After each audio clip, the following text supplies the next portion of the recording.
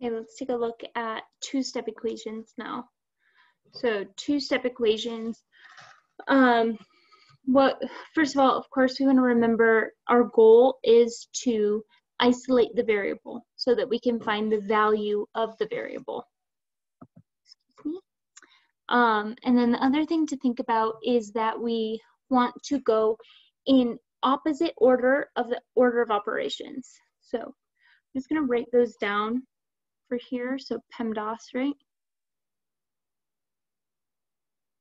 And that's just to remind us that we want to go, rather than going this way like we do when we're evaluating an expression, we want to go the opposite way since we're solving the equation.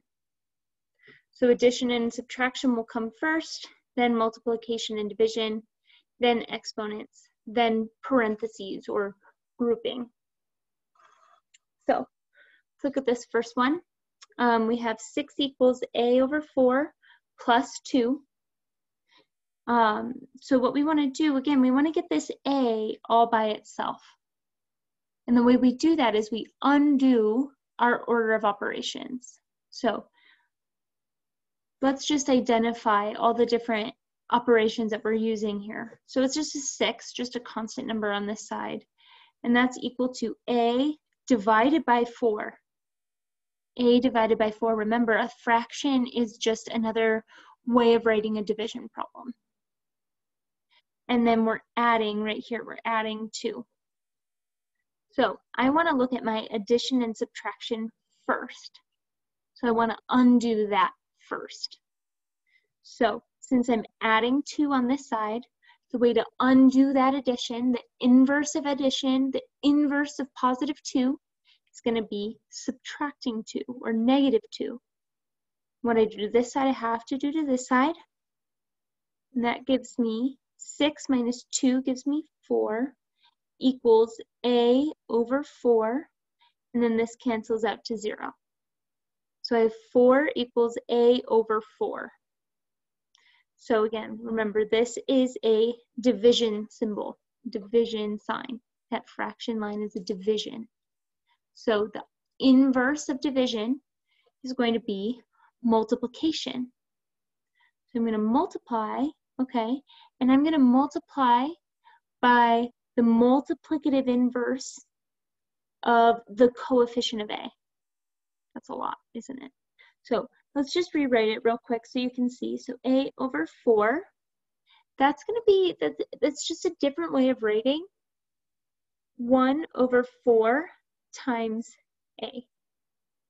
Because remember, when we multiply a fraction by a whole number, we can first convert that number, that whole number into a fraction. So I get a over 1. And then that simplifies to just a over 4. So a over 4, that's the same thing as this. So if I want to get the a all by itself, what I need to get rid of is this 1/4, is this 1/4, okay? So I multiply this by the multiplicative inverse of 1 over 4. So the multiplicative inverse of 1 over 4 is 4 over 1, which is just the same thing as 4. So I'm going to multiply this by 4, which means I also have to multiply this side by 4. Oops, not by 14, by 4. So over on this side, I get 4 times 4 equal to 16. And then over on this side, those 4s cancel out. 4s cancel out because, again, we're multiplying 1/4 times 4 over 1, which equals 4 over 4, which equals 1. 1 times a is just a. So I'm left with 16 equals a. And that should be my answer. What I can do to double check is I can plug this back in to the original problem. So I would get 6 equals 16 over 4 plus 2. 16 over 4 equals 4. So I'd get 6 equals 4 plus 2. And yes, that is true. let's go on to this one. So I have -6 plus x over 4. So first thing I want to undo is that addition or subtraction problem. It kind of depends on how you think about it. We're either like subtracting this -6 or we're adding a -6. Same thing, just kind of thought about in a different way. So the additive inverse of -6 is +6. The way to undo subtraction is to add. So I add 6 on this side, I have to add 6 on that side, and I'm left with -6 and +6 is 0. And then that's plus x over 4. And then over here I have -5 and 6, which is 1. So that simplifies, and I have x over 4 equal to 1. Now again, same thing. This x over 4 is the same thing as like 1 over 4x. And I want to get rid of that 1 over 4. I want to get rid of that. So the way to get rid of it is I can either think about like I want to find the multiplicative inverse of 1 over 4, which is going to be 4 over 1. And I'm going to multiply by that. Okay. So over here, I'm going to multiply by 4 over 1. Over here, I multiply by 4 over 1. Okay, on this side, these 4's cancel out, and I'm left with just 1, or just x. And that equals 1 times 4 over 1 is just equal to 4. And that's my answer. Let's plug it back in. So I get -6 plus 4 over 4 equals -5. That's saying -6 plus 1 equals -5, which yes, is true.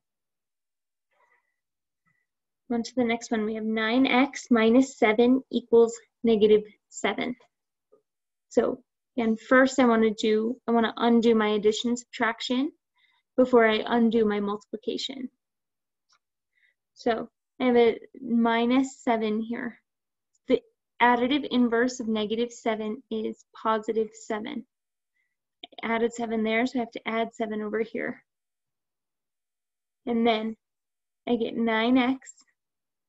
These cancel out, and I'm left with -7 plus 7 equals 0. Now, there's an invisible multiplication sign right here between the 9 and the x. So that tells me I need to use my multiplicative inverse. Or I can think about using the inverse of multiplication. So what that means is so I'll do it both ways. So we can either think about it like we're dividing by 9. And if I divide this side by 9, I have to divide this side by 9. 0 divided by 9 gives me 0. So x equals 0. Now let's try the other way. So I have 9x equals 0. This way I'm thinking about it like multiplying by the multiplicative inverse of 9, of the coefficient of x. So I multiply by 1 over 9, multiply by 1 over 9. This is the same exact thing. It's just written different way. And everyone will think about it in a different way as well. So you might like this way better, you might like this way better. It doesn't matter as long as you come up with the same answer. So 1 over 9 times 9 gives me 1. So I'm just left with x over there. And then 0 times 1 over 9 gives me, of course, 0. Let's plug those back into the original equation. So I'd get 9 times 0 minus 7 equals -7. 9 times 0 is 0, minus 7 equals -7. Therefore, -7 equals -7, which yes, is true. Last one, we'll do 0 equals 4 plus n over 5. So first thing I'm going to do is get rid of my 4. So I'm going to subtract 4 over here, which means I subtract 4 over there. combine those two lines together and I get 0 minus 4 equals negative 4.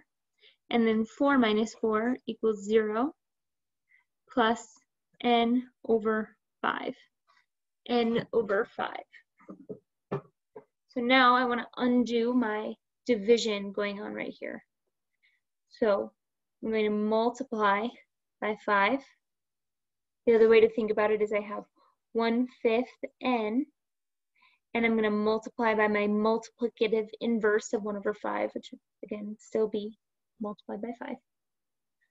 Okay, and then when I do over here, I have to do over here. So I'm going to multiply by 5. These 5's cancel out, and I'm left with just n equals negative 4 times 5, which is negative 20. Let's plug that back in. So I have 0 equals 4 plus 20 over 5. 20 divided by 5 gives me 4. Is there a negative in there I missed? Yeah, negative 20. Negative 20. Negative 20 divided by 5 is negative 4. So that leaves me with 4 plus negative 4, which, yes, is true, because 4 and negative 4 are additive inverses of each other. So their sum is going to be 0.